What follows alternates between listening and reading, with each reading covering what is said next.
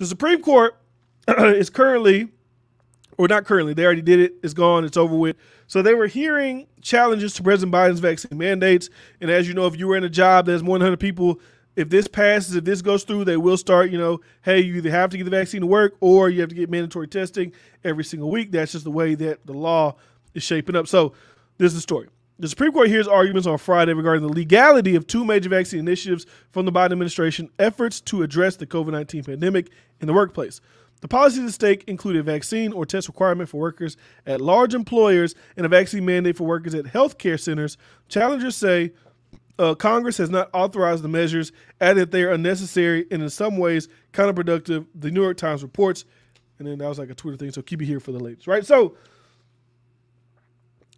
they were speaking about this during the trial. They were kind of like the judges or the justices, whatever you want to call them. They were kind of like, why isn't, Congress creating the law for this? Why are we having to be the ones to debate if, whatever Joe Biden's executive order power he's trying to push, why are we doing that, right? And I honestly believe there's a reason for that. I honestly believe, and this is just me, because I'm starting to really feel like I got kind of a groove on how politics and shit like that works. Congress doesn't want to talk about it or make a bill about it or vote on it because they don't want to be tied to that decision. Because, you can see what people yes to, you can see what people no to, right?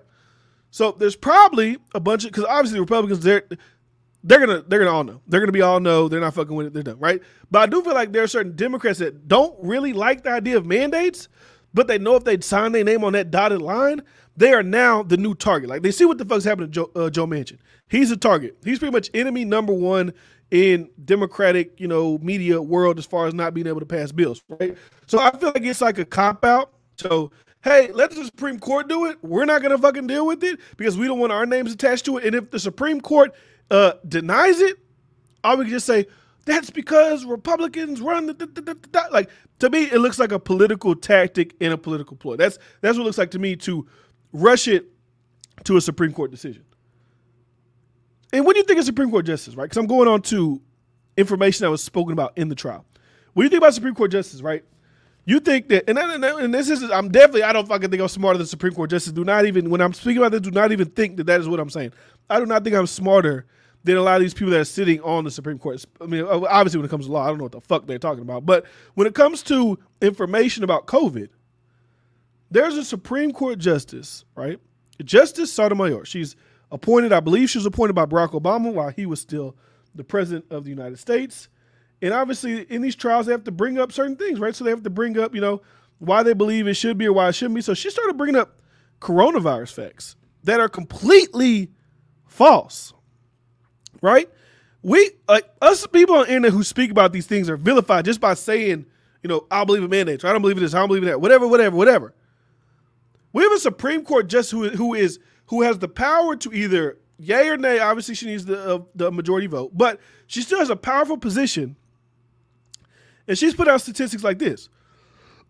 She said, COVID deaths are at an all-time high. If she's claiming that there's 5 million people that have died from COVID around the world, and now today there's 5,000,001, so now we are at an all-time high, then technically she's correct, right? If the date was 5 million this day, and the next day is 5,000,001, she is correct. But if she's trying to say that in this very moment that we're having a surge, that deaths are at an all-time high, she is either severely misinformed, and I want to know who she listens to, who she reads, who she watches, or she's just a liar.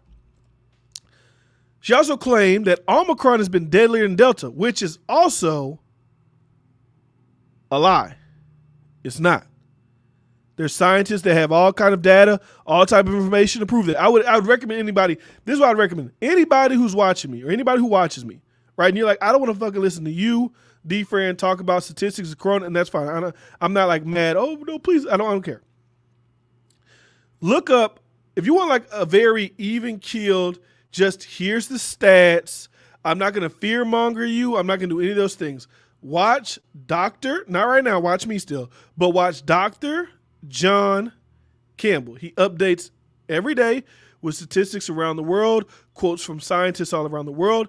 He might share you some numbers that you might look like, damn, that's a little bit wild, but it's not the same type of fear-mongering statistics that you see media use to manipulate and just make us think there's something going on. So Dr. John Campbell, that's who I watch, and I think he's a pretty good person at breaking down the stats for coronavirus. But anyway, she also claimed 100,000 children are hospitalized with COVID, which is not true.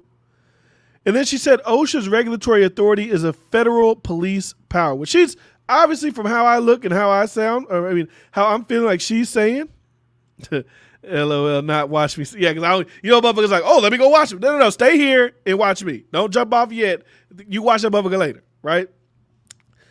But the fact that we have a Supreme Court justice that is potentially going to base her decisions off these statistics that are wrong, to me, is very troubling. I don't know if it's troubling to you, but to me, if we have a Supreme Court justice that's willing to stake her opinions or her decision on this that affects tons of, like we said, only 60% of Americans are fully vaccinated, right? So this is going to affect a high amount of people, right? So the fact that her thought process on it is wrong, to me, is very troubling. It's very troubling.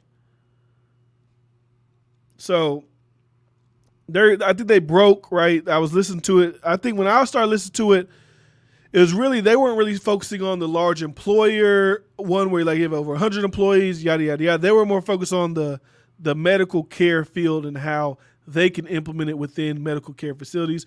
They were bringing up things like, well, I'm sure they got to do this just for the sake of argument because it is like kind of court. It is, legal. It is whatever. They were saying shit like, well, what's the difference? If we have mandates that people in the hospitals must wear gloves and must wear masks to protect, why can't we tell them that they must get vaccines? It's like, the dude said, all due respect to your honors, we spoke about this with the court before y'all, because obviously y'all the highest court. We had to go through a bunch of different courts to get to you guys. We spoke with them, and they kind of agreed with us that you could take mask off when you get home. You could take gloves off when you go home. A vaccine is a medical procedure that stays with you, well, not forever because we still got to get boosted, but it don't come off you. So that's why they don't think it should be. And they also brought up the fact they were saying, well, why don't we see any, hospitals here complaining, right? They were more like, well, I don't see any corporations complaining. Fuck the corporations. There's people complaining about it. The Mayo Clinic, one of the most prestigious hospitals in America, probably around the world. They just fired 700 people who weren't vaccinated. So obviously there are things going on where there are people, like you're talking about the corporations. The corporations going to do whatever the fuck they got to do, stay open, make money. And if they think that getting the vaccines is going to make them look like a hospital where people can come in and get money, they're going to do whatever they got to do. We're talking about the people. Fuck the corporation. We're talking about the people. What do people feel? Salute Vicky Love in the chat. What's up? So that's my thing about it. And they're going to make their decision, I'm sure, sometime next week. And I honestly feel like they're probably not going to pass it, right? There is a Republican majority in it. And I don't know why we keep acting like, oh, it's not political. It's like, we know. Like, that's why it's such a big fucking deal. And also, to me, remember how I spoke about earlier, if you watch it earlier, when I said, I think this is a political ploy to not put too much onus on Congress to make a move to where Republicans got to put their name on the dotted line. Democrats got to put their name on the dotted line.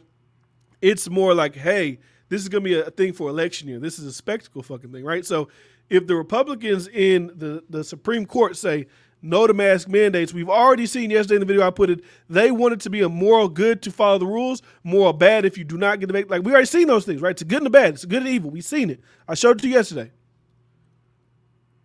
This is going to be their introduction into, you know what we need to do? We need to pack the court, right? That salute, hey Archie, see you later, big dog. Appreciate you for watching. We need to pack the court. This to me, it just seems it's like chess. It's not checkers.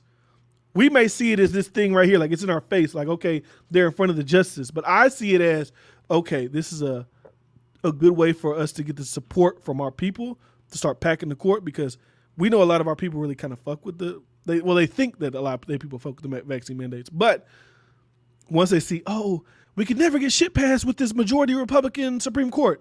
Fuck it. Back the court. We support it. Fuck it. Do it. That's how I look at it, right? And I could be completely wrong, but that's how I fucking look at it. That's how I see it.